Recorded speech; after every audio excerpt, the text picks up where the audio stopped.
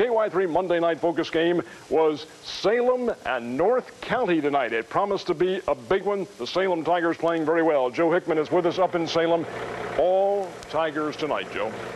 Maybe surprising to some people because North County finished second in the state last year.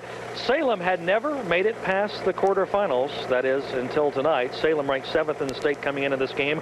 North County was ranked 5th. You know, they kind of have a tradition here in Salem. Every ball game, the Dent County Fire Department brings in a couple of fire trucks, and every time Salem scores a touchdown, they do this. And they were doing that a lot tonight. Stadium to watch tonight's big matchup. In fact, some of the cars that line the field had been parked there overnight to reserve a spot. I got here about 6:30 this morning to park my van, and there are already cars here. Located in the end zone, those fans got a good view of their Tigers coming right at them, as Salem had 3 first-half touchdowns. 13-play, 78-yard drive ended with quarterback Matt Dillon gun-smoking his way the final 20 yards.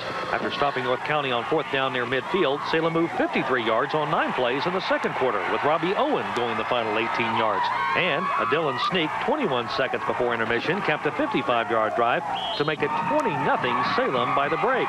Any chance North County had of coming back ended within the first minute of the second half, when a Raider fumble on their own 44 turned into a touchdown for Salem's Joey Chafton.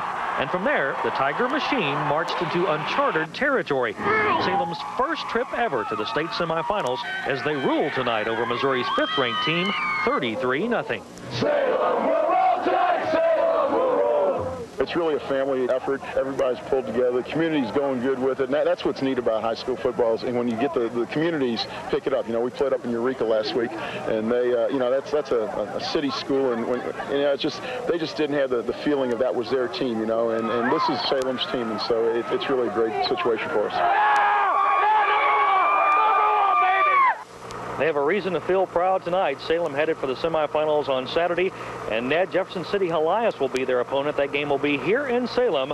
The Tigers 1 win away from a trip to St. Louis on Saturday. I guarantee you the fire department will be here in full voice. And Helias a big winner tonight. Joe Hickman up in Salem, where Salem has won. Continuing with the highlights out at Springfield.